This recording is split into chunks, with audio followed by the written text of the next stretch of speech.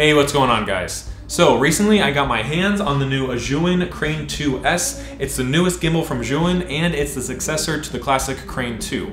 I've been using this gimbal for the last few weeks now and I use it to create today's effect. First I'm going to go over how I created today's effect and then go into what I like and what I don't like about this gimbal, and hopefully it can help some of you out if you're looking to purchase your first gimbal or maybe upgrading from an older one. But okay, with that being said, let's jump into how I created the effect.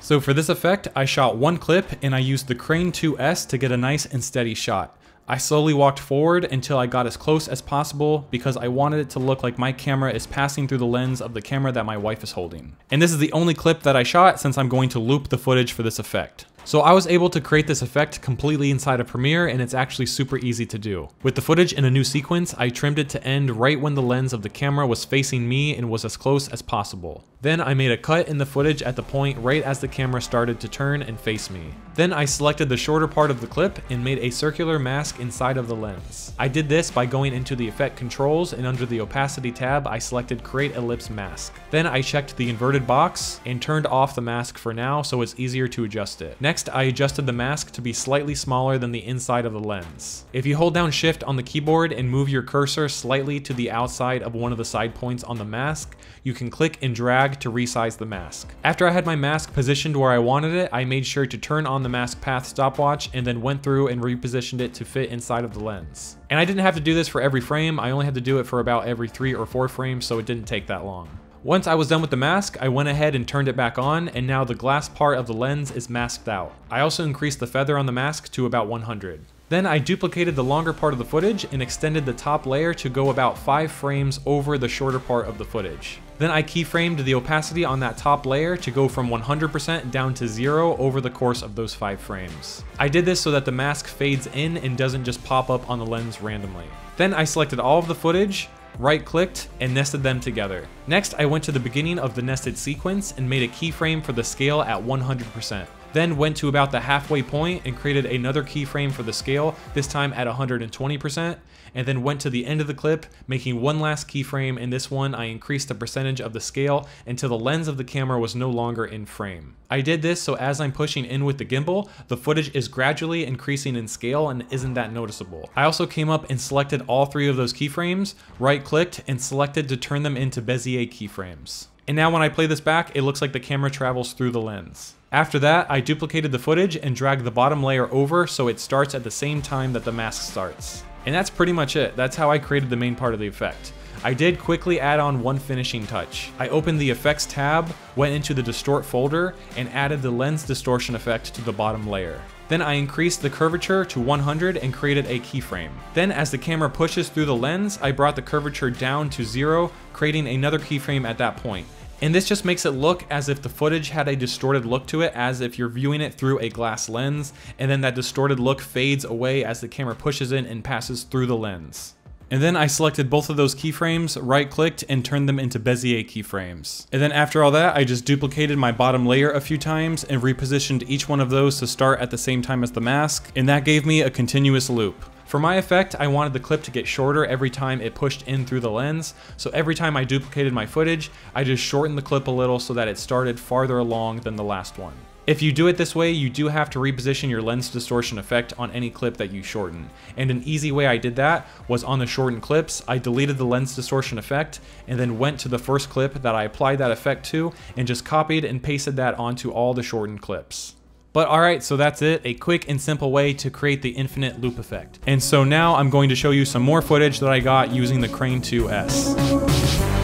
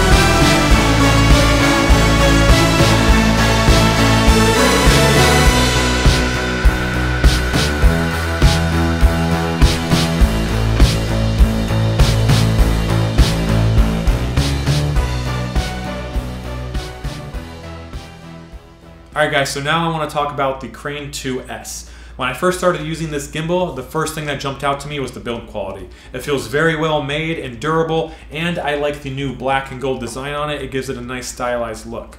I also like the new carbon fiber grip handle. It's an updated version from the original Crane 2, and I like that the display on it is a little bit larger. It makes it easier to go into the menu and change any of your settings. They also added a new locking mechanism for all three of the axes. You can see right here, you just switch that over to lock, and then you can now lock that axis.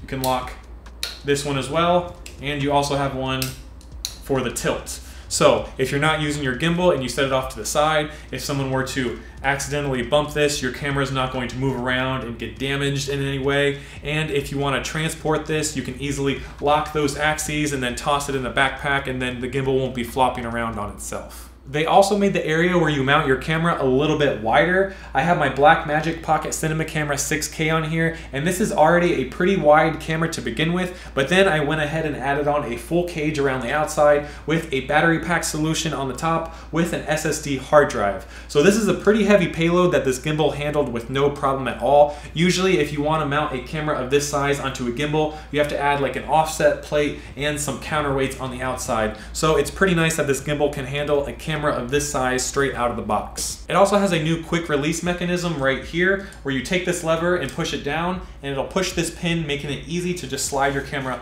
straight off like that. You also now have the option to mount your camera vertically so you can get some vertical video. You would just mount it right here on this vertical mount plate, and then you can get vertical video just like that. It makes it super easy.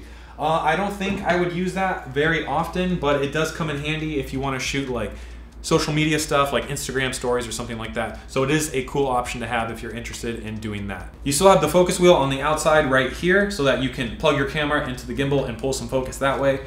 You have the joystick still right there to control the gimbal.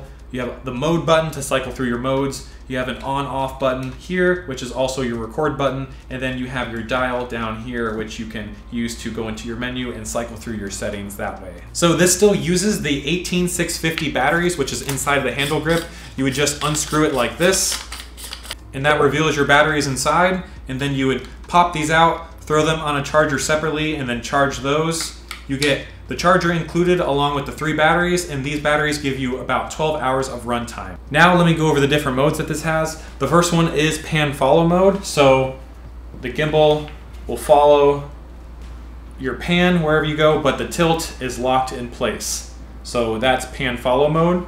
Then if you hit the mode button once, it'll go into lock mode, which locks the camera facing the point wherever it was whenever you went into lock mode. So that's lock mode right there. Then if you double tap the mode button, it'll go into POV mode, and this will follow your tilt and your pan.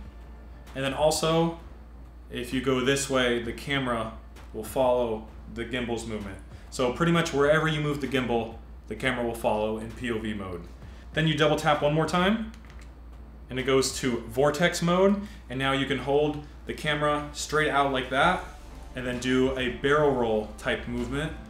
So that's a pretty cool option in vortex mode.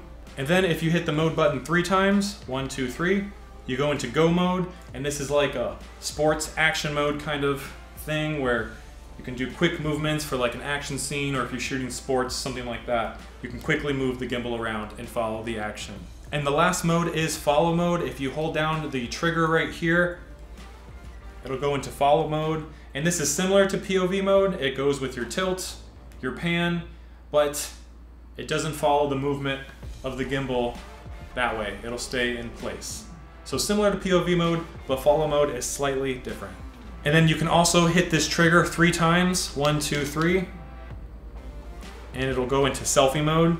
So you can like vlog with this if you want to. It's pretty heavy, or just spin it around to get it the other direction. And if you hit it 3 more times, 1, 2, 3, it'll spin it back to where it started. And those are all the modes on the Crane 2S. So there is one thing about the Crane 2S that I wish was slightly different. Initially, this back motor is actually mounted up higher with an extension arm, and it gets in the way of the screen on the back of the camera. It makes it difficult to see what you're shooting and when you're playing back your footage. It also blocks the buttons on the back of the camera and makes it a little difficult to switch through your settings. They do give you the option to remove the extension arm so that you can lower that back motor down out of the way. I wish though that they would ship it like this already so you don't have to do it yourself, because when you remove the extension arm, you actually expose the cable that plugs into the back motor, and I felt like I could accidentally pull this cable, possibly damaging the gimbal, so it would be nice if they would just ship it with it already mounted down there so you don't have to worry about doing that yourself. Overall though, I think this is a great gimbal and that it's geared towards people who use larger cameras. This starts out at $600 US, and I'll leave a link down in the description if you want to check that out for some more information. But alright guys, that's it for today's video. Thank you so much for watching, and I'll see you next time.